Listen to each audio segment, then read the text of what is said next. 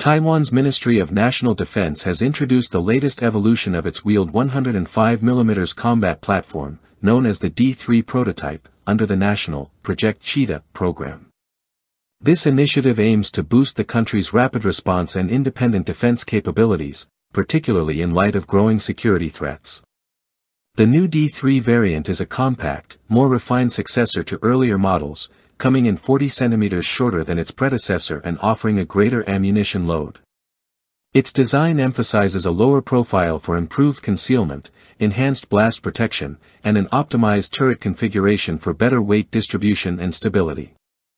Built on the second-generation Clouded Leopard M2 chassis, the vehicle addresses earlier handling challenges while improving crew visibility with upgraded mirrors and revised suspension.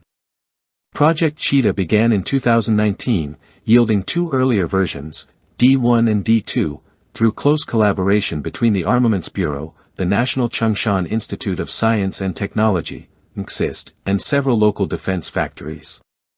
Nearly 90% of the vehicle's components are produced domestically, underscoring Taiwan's push for indigenous defense manufacturing. The D2, unveiled in mid-2024, featured an 8x8 chassis from the Clouded Leopard family, a manned turret with a 105mm rifled gun compatible with M60A3 and CM11 tank ammunition, a coaxial 7.62mm gun, and a 12.7mm remote weapon station doubling as the commander sight. It could penetrate 500mm of armor at 2,000 meters while firing on the move, demonstrated strong off-road performance, and incorporated advanced all-weather optics. In the D3, Taiwan has retained the low-recoil 105mm gun but paired it with an electric servo drive for precise targeting.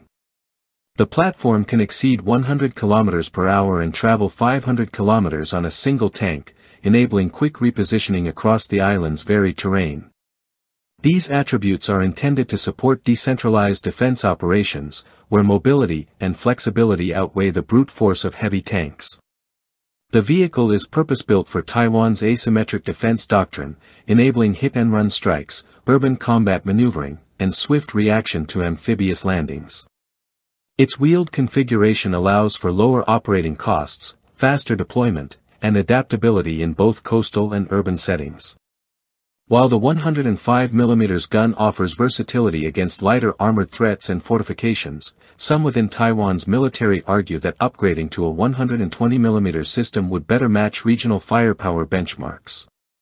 The unveiling of the D3 comes amid intensifying Chinese military activity in the Taiwan Strait, including frequent incursions, amphibious drills, and aggressive political posturing.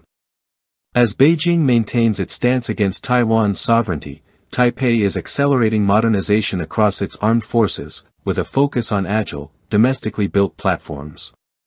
The Cheetah D3 stands as a central component of that effort, combining speed, survivability, and indigenous engineering to bolster deterrence in a rapidly evolving security environment.